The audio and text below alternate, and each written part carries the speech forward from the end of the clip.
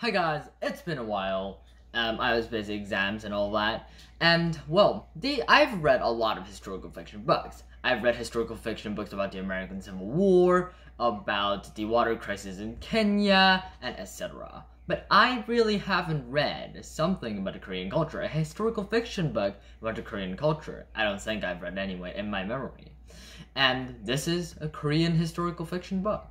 Hello, fellow BookQuesters, it is I, Aaron the BookQuester, and today I got this awesome book, When My Name Was Keoko, by Linda Sue Park herself, and well, let's get right on to it. The book is based back when in the Japanese occupation of Korea, which is when Japanese ruled Korea with an iron fist, and it was bad. It was really bad times at the time for the Koreans. And basically, the book has two perspectives. Sun-hee and Tae-yul, who are two brother and sisters, teenagers, who live in Korea, who are Koreans. And, okay, so basically the book goes through a lot of the injustices and the really hard rule that the Japanese poured on the Koreans. Like, I lived in Japan for several years, so I have nothing against Japanese people, but just at the time, Japanese people to Korean people in the Japanese occupation, it was kind of horrible. And if we continue on, so basically, it's about a girl named Sun-hee who is very shy, who's very oppressed just because she's Korean and because she's a girl. And there's a little bit of feminism as the book goes on, as she becomes more resilient, she goes through really hard times, but we'll go into the details right about now. And we'll start with several major plot points or major things that the Japanese did in order to oppress and get rid of, stamp out, Korean culture. One of the first things that happened in the book was when the Koreans were forced to change their names into Japanese. Of course, the emperor said, "We are graciously allowing the Koreans to take beautiful Japanese names," or something along those lines. However, the Koreans were infuriated. They had names. They had beautiful names, and they were being taken away that right to even have a Korean name. But they were Koreans, and they were taking away their identity. And the Sun-hee's uncle was very, very angry, and he didn't want his name to be taken. But Sun-hee's father, who is the vice principal of a school, a great scholar, he goes on, and he says that these names has no meaning to us. Therefore, we should close our eyes, get the Japanese alphabet, and the first letter we pick will be the first letter of their names. As for the last name, he chooses a name that fits their Korean name, which is Kim. Kim means, well, gold, and gold is for kings. And basically what Sun-hee's dad did was he made a Japanese version of Kim, and he called it Kaneyama, which basically means gold mountain, which is a nice rural name that has the meaning of their Korean name within it. As for their first names, Sun-hee chooses Keoko, and Sun-hee's brother Tae-yul chooses the name Nobuo. And they're forced to change their names. Imagine being forced to change your name that you'd had for over a decade since you were born.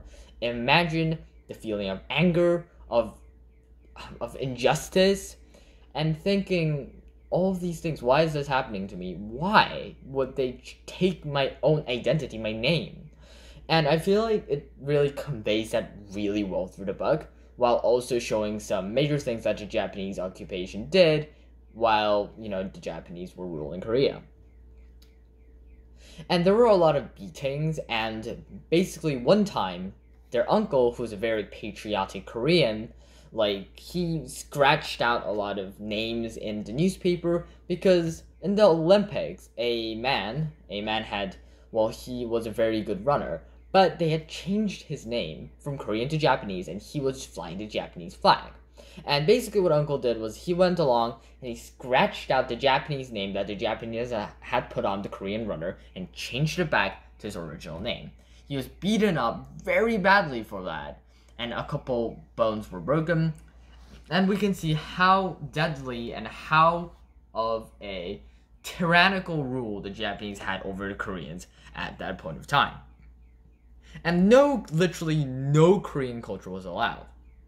It was very, very unjust.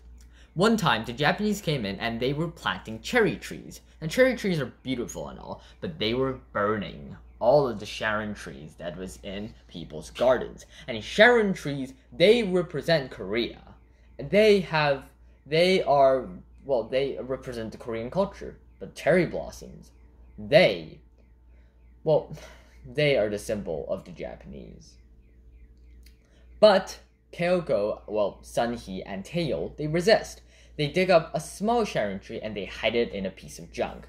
I believe this kind of symbolizes the sharon tree. I believe the sharon tree kind of symbolizes the Koreans, and the junk that's covering the sharon tree to hide it is kind of like the Japanese occupation. It's like the sharon tree is still alive. The Korean culture is still alive. It's growing. It's slowly growing, and it's being oppressed by all that junk, the Japanese occupation, but it's still growing and it's still alive, and that is what matters.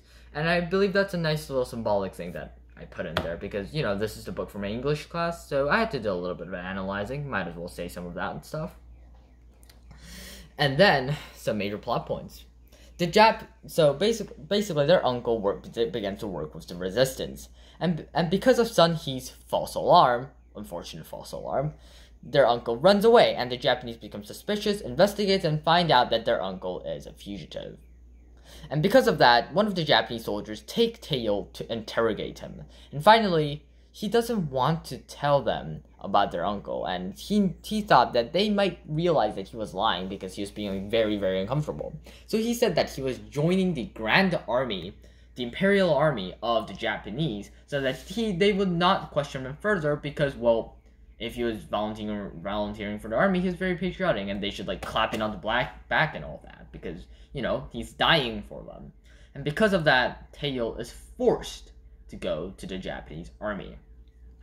And at the Japanese camp, he hears the Japanese commander saying that, how will we take Koreans who are cowards, to this mission? And Tae-yul, very angry, he stood up and he said that he would volunteer for the special operation, and it would require him the ultimate sacrifice.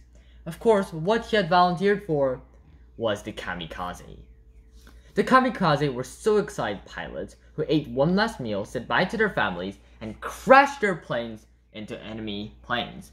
It raised the spirits of the Japanese soldiers, and also it did massive amounts of damage to the American fleets in World War II. That's a little bit of a history lesson right there. And Tae-yul had volunteered for that. And afterwards, we find out that Tae-yul has died in the kamikaze mission. And Sun-hee is in grief. And after months after Tae-yul died, Japanese loses the war.